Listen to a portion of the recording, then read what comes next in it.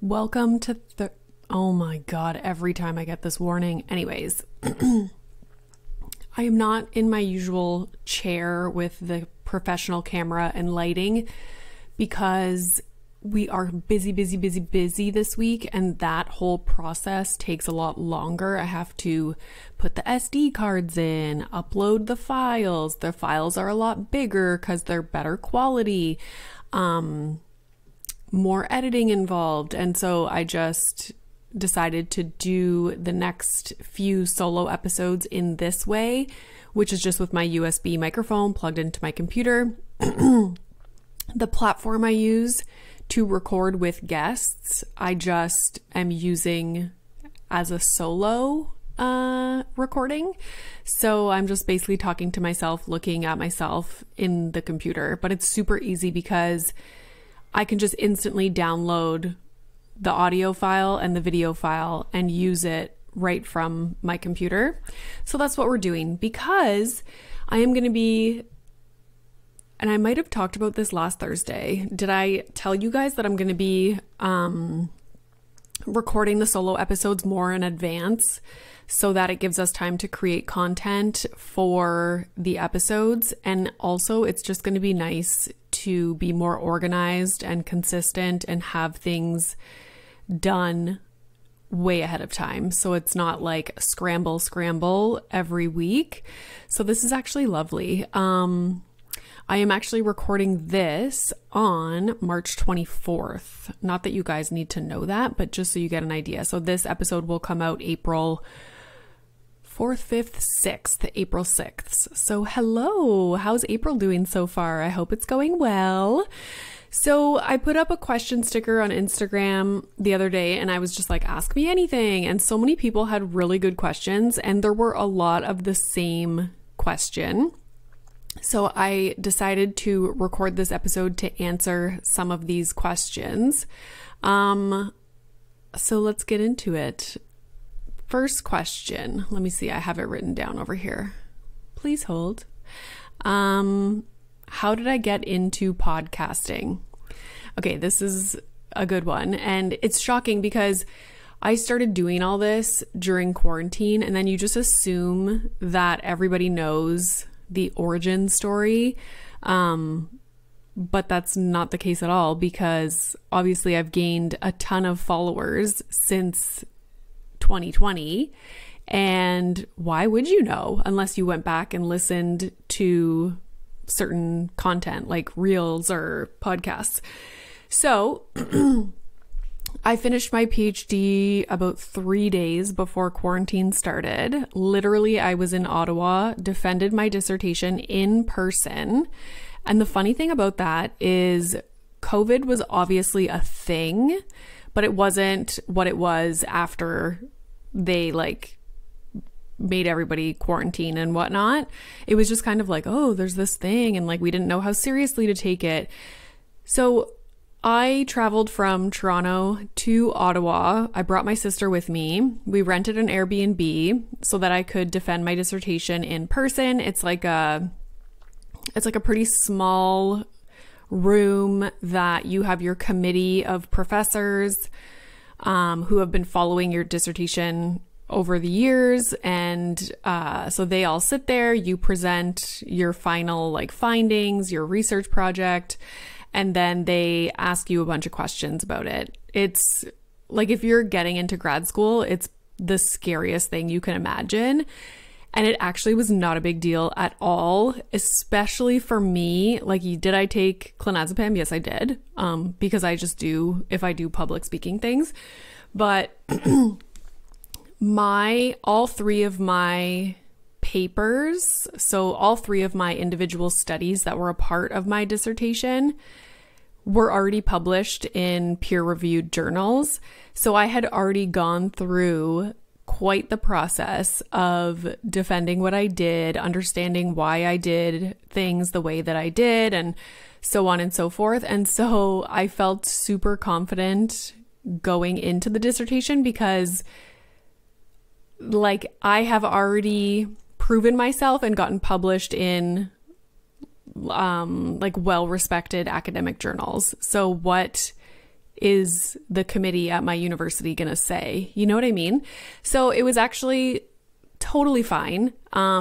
Most people don't get published before they defend, obviously, but it just so happened the way that it worked out for me, that's how it happened, and I was very thankful.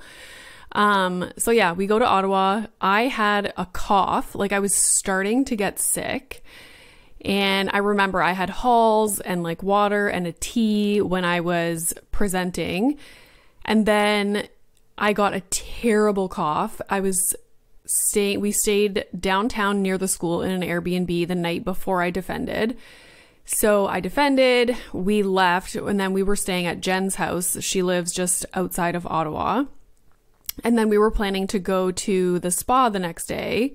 And I remember having such a terrible cough, like you guys don't even understand. It was uncontrollable and so aggressive. And we went to the pharmacy to see if they had cough syrup that was stronger than what you could just buy off the shelf. And I remember the pharmacist like talking to us about COVID, and she was like, oh, like, do you have any of these like, and it was just like a casual conversation. And I was like hacking up along, like could barely, like I couldn't control it. And once I started getting a coughing attack, it was like nuts. So then she gave us like a heavy duty cough syrup. I stayed at Jen's. We ended up still going to the spa the next day, even though I was like coughing every now and then.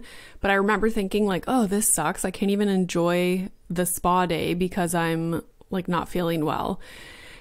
Anywho, came home, ended up having a terrible cough for a long time.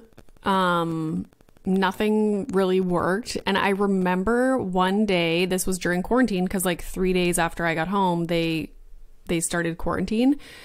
My husband was at work. I was home with Milo and had a raging cough fit so badly that I was gagging, like gasping for breath on my hands and knees in the like on the floor in the kitchen. Just like, please end. Oh my gosh, so stressful. And then I was worried because Milo was really young then. I was worried that he was watching me, probably thinking like, what is going on? And that's what I remember about that. Like I didn't feel sick in the sense of like I wanted to be in bed and I was tired, and like I just had raging coughing attacks every once in a while. So that was awkward because this was at the time where people were still like running errands and going to the grocery store and stuff like that. And I used to be so nervous to even just go to the store to pick something up because I was like, what if I have a raging cough attack in the store, and you know, all this stuff on the news about COVID, and it was crazy. So anywho, that was that. So this question was, how did you get into podcasting, by the way? And this is why I have a podcast, guys, because I just like talk and talk and talk. So anywho, now I'm in quarantine. I am done school, so I don't really have anything to keep me busy except for obviously taking care of Milo. And my husband's working, so I started January of that year. So quarantine started in March 2020. In January, I downloaded TikTok, and I remember we went to Vancouver, and Caroline and I went on like a little trip. We stayed somewhere for like 1 or 2 nights. I don't know, I forget what it was called, like Harrison Hot Springs or something. And we were playing around with TikTok, like trying to understand how to use it and like do some trending things. And I remember thinking, oh my God, I suck at this so much. Like Caroline's a photographer. She's like just really good at filming things and like lighting and all that stuff. And I just remember thinking like, wow, like I suck at this. So I was feeling like I had low TikTok self-esteem in January of 2020. And then when I was in quarantine with Milo, I decided to just keep playing around with it. And if you look at my very first TikToks, it's literally like a video sped up of Milo like dancing to like a Shake Your Booty song or something like that. That was my work back then.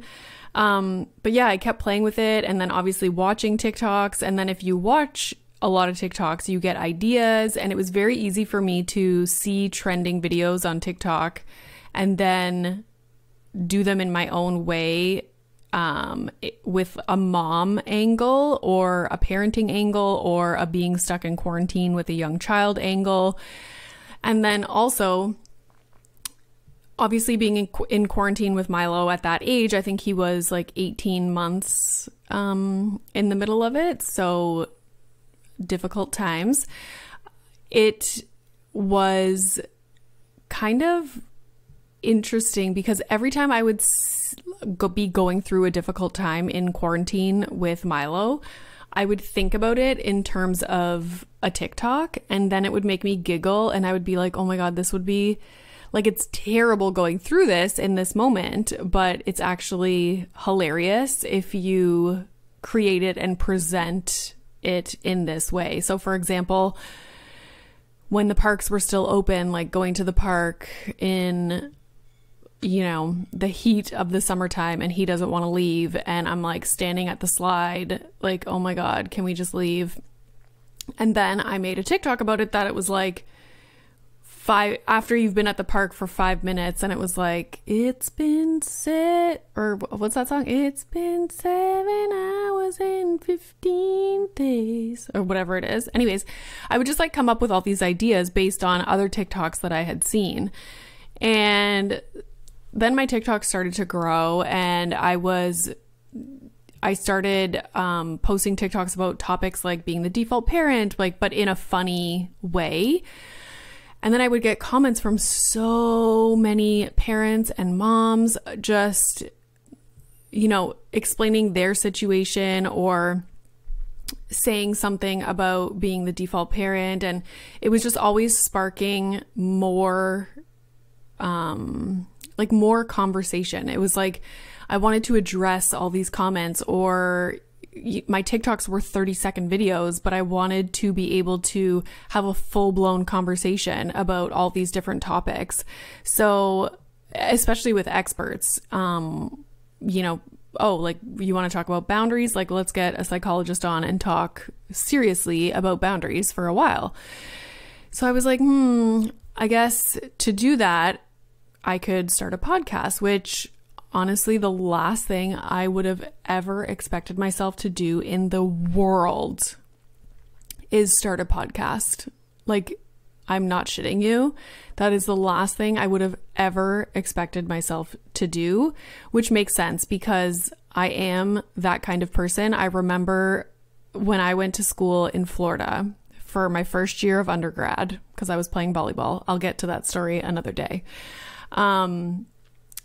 In the US, or no, this is interesting. So if you are an athlete, they want you to choose just a general major. So you know how you can major in like psychology or biology. So they wanted you for the first, like, I think you have to actually choose your, like, a subject by third year university. And so if you were an athlete, they wanted you to just choose general, because the benefit of that is that you don't have any requirements. So if I were to major in psychology, let's say, it would be like, okay, in your first year, you have to do all like X, Y, and Z classes and have X, Y, and Z grades for these classes. So the way you can get around that is to just major as like a general studies kind of thing. So that's what I did, because they didn't want athletes to not meet requirements, because then there's limits on if you can play or not. Like, when I tell you the NCAA is like, obviously it's a massive business, but the athletes, like, I went to volleyball school and I just like sprinkled classes around practices and tournaments and like training sessions, physio sessions. Like, it's nuts. It's not like that in Canada because we don't pay our athletes. So I was on a full scholarship. In Canada, we don't give athletes full scholarships. So it's almost like there's not this feeling that your coach owns you and can like the athletics part of it will run your life, and athletics comes before school. It's nuts. So anywho, I had to major just like general. So I had to take a math class in university. I hated math. I did really well in math 1 year of high school because I had a certain teacher that I just like connected with. It made sense to me. But then I was terrible at math for the other years. So the fact that I had to take a math class my first year university, I didn't understand a thing. Like, I remember sitting in that class and I was just like, what is going on? Like, this is a different language. I don't understand. I ended up dropping the class. I was like, ugh, I'll deal with this another time. But I ended up leaving that school and coming back to Canada. But anyways, the point of this story is I never would have thought that I would podcast. And at the same time, I never would have thought that I would have been like a math kind of person. But when I came back to Canada, decided to major in psychology, part of the requirements of being in psychology was statistics. And so I was terrified of taking stats because it looked very mathy with equations and whatnot. I ended up loving it. I got like 90% the first year I took stats. And then that was always my strong class. And I was obsessed with it, was statistics. And then moving along, like even in my master's degree, the stats that were a part of my thesis, super advanced statistics stuff that was not like common, like you're not taught that in your master's program. And then in my PhD, it was the same thing. Like, I remember one of my comments on my dissertation was that I had state-of-the-art statistics. And I was like, who would have thought, you know? Because I hated math and I was terrified of statistics, and that ended up becoming my thing. So same thing. I never would have thought that I would be podcasting ever. And now I podcast. Like, I almost dropped out of school because of public speaking, and now I just speak into a microphone. Like, what? Like, how did that happen? So anywho, wanted to talk more about these subjects, started a podcast. I literally just researched everything about podcasting, like ordered a $60 microphone, which is the microphone that I'm using right now, from Amazon. Set up, I read somewhere in some article about podcasting or watched a YouTube video. I learn everything from YouTube. It's really funny. They were like, yeah, if you podcast from your closet, it's really good because you have all the clothes hanging and it's like a sound buffing and it's really good for the audio. So I went to IKEA. I got this little round table that would fit in our closet in our bedroom and put it in the closet, got a little chair, set up my laptop with my microphone, and I started making podcasts from my closet. When I first started, I wasn't recording video because podcasting, like the resources and platforms and programs to use in podcasting nowadays is much better than it was when I started. So yeah, started in my closet without audio. I remember planning out my solo episodes and having pages of notes about like momposter syndrome, being the default parent, and just sitting with my little microphone and talking. And I would just put them up into this website. You upload them and that website sends it out to all the podcast platforms. I hired someone to make, my very first podcast cover. Oh my God. I've had 3 different podcast covers. The very first one, my brother-in-law, my sister's fiance, drew the graphic for it. I'm going to find it and post it. It's crazy.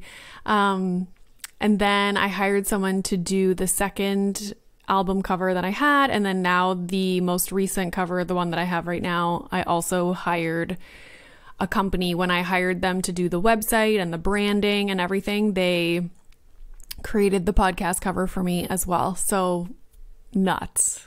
So anywho, that's why I started the podcast, and now I'm obsessed with it. I love it so much. I love that I get to meet with so many different people and actually form a connection, because I'm not just like, oh, hey, hi, how you doing? Like, I'm sitting and talking with people for 45, 60 minutes.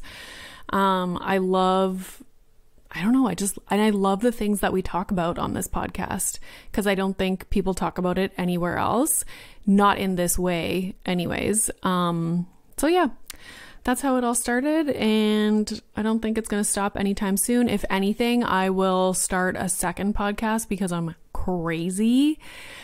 My dream is to have a daily podcast, but it needs to be legit, and I need to have like a professional studio where every single morning I go in, record for like 20-30 minutes, and then put it up right away. So down the line, I'm sure that is something that I will do, especially now that these solo episodes are going to be recorded more in advance. So it's not going to be like everyday goings-ons as much as it used to. The evolution of the solo episodes is a really interesting thing to consider. It's just like it's morphed into so many different things. So anywho, that was my 21-minute answer to how did you get into podcasting? Okay, somebody asked, how are you guys adjusting after losing Muffin? So I think we're doing really well. Milo, it's interesting. So in the morning, and check out the infographic that I posted. I collaborated with Dr. Tanya Kotler about advice for families if you have a pet that died or is going to pass away soon. It was invaluable advice. I was able to text Tanya, and she was kind of working me through it over the course of the weekend, and it was so helpful, and some of the things I never would have thought of or considered on my own. So check that out if you haven't seen it. It's on both of our Instagram accounts. She's at Dr. Tanya C, I think, or is it? No, Dr. Kotler, I think. One second, let me check.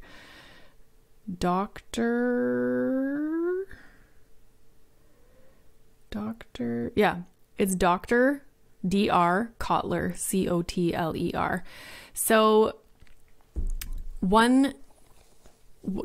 what we decided was the day that Milo, I think, understood that something was wrong just because Muffin was coughing and like hacking all the time. So I'm sure in his little mind, like he understood that something was wrong, because even as like humans, when we're sick, sometimes we cough, and I think he understood that, but he never really verbalized it. So our plan was the day that we knew we had to bring Milo to the vet, or Muffin to the vet, to put him down, we were going to tell Milo that morning and explain to him and, you know, let him say goodbye to Muffin and so on. And it ended up being totally fine. He didn't have much of a reaction, but I don't think he really grasped what was happening. And Tanya said like age 4 is when they start to grapple with it and start to think about it, but they might not have figured it out totally. So we explained to him that, you know, Muffin's like, and we just flat out said, like, Muffin, we have to say goodbye to Muffin today. Like, he's not gonna to be with us anymore. He's gonna be dying, and Milo, and like he's going to doggy heaven, and he's gonna go, you know, spend time with his mom and dad that have died. And, you know, we were just saying things like that because Tanya said, like, don't be afraid to say death or dying or he's going to die or he died, you know, like I think as parents we want to shy away from using those words, but it's important. And like, it is what it is. It's like not calling body parts by their actual name. Like, no, that is what it is. Like, just say it. So we did that in the morning, and in the afternoon we had him say goodbye and everything. But again, he wasn't emotional. He was like excited to give Muffin his happy meal and like pet him, and he was reading him books, and so he understood a little bit, I think, but he was never emotional about it. And then A couple days later, no, the next day, I think he out of nowhere just said, does Muffin have to stay there forever? And my husband and I looked at each other like, oh my God, like this is so sad. And we were like, yeah, like Muffin died, like he's in doggy heaven now. He's not gonna be coming back. Like that's why we said goodbye to him. And he was like, but what if it gets dark where he is? And like my heart broke. And then he said, well, what if he keeps coughing? And we were like, oh my gosh, like trying to explain to him, like don't worry, he's not coughing anymore. So yeah, that was the one time he kind of brought it up and was wondering if he was coming back. And then we're sure to keep bringing it up. I ordered a bunch of pictures of Muffin to make a photo album with them. So we'll do that in the next few days. And then I ordered a bunch of books from Amazon about that people recommended. So one is called The Invisible String. It's more generalized. It's not specific about pets dying. One's called The Memory Tree, which was pretty cute. It's about a fox dying in the forest and like all his animal friends, like talking about him and thinking about memories with him. And then we got one called The Invisible Leash, which is really cute. It's about a little boy's dog dying, and then his friend is this little girl who had a cat that passed away, and they talk about how they're always connected to their pets with this invisible leash. So that's really cute. We read that to Milo the other day, but again, like we're trying to keep talking about it to give him the opportunity to ask questions or, you know, be emotional about it, whatever he wants. Like we often say like, oh yeah, like we miss Muffin, or Bubbles misses Muffin. But yeah, so far he's been totally okay with it. I cry every once in a while. We picked up Muffin's ashes the other day. So you have a choice of cremating them just with other animals, or you can do like a cremation where it's only them and then you can keep their ashes. So we chose to do that. And then they have this little booklet of urns that you can put their ashes in. And so we were looking through the book and I saw this really nice one. It was like a natural wood and it was just a flush, like a flat box. It looks like a seamless box of nice, kind of like the hardwood floors in our house. Like it's that vibe. And you can pull out the front and slide a little photo of your pet on the inside of it. So I chose that one. And then when we chose that, the girl was like, oh, that's going to cost extra. Like the only ones that are included are like these three here. And I was like, I want this one. So we ended up getting that one, and it's engraved on the top. It says Muffin, and we kept his little, the thing that's on his collar that has his name on it. It's shaped in a bone and there's little diamonds on it and it says Muffin. So we're going to keep that, set that up in the house and in the new house, and yeah, just try and keep talking about him and answer any questions that Milo has. But yeah, he was like the best dog ever, like the nicest. He's never been mean to another animal ever, or a human ever. Like it's crazy. Bubbles is a little bit of an a-hole. He's been okay. I think he misses him, but they were never really close. Bubbles almost like bullied Muffin all the time, which was interesting. But yeah, I think he does miss him. And I washed this pillow that Muffin used to lay on all the time, and when I brought it up and put it back on the floor, Bubbles like laid on it right away. It was so sad. Anywho, I'm going to end this episode here. If you guys haven't listened to Tuesday's episode, please go do that. It's 5 conversations that will transform your love life. And it is with Vanessa Marin and Xander Marin, all about sex talks, talking about sex. So yeah, Go listen to that if you haven't already, and follow the podcast account at the Mom Room Podcast. And thanks so much for listening, and I hope your children sleep tonight.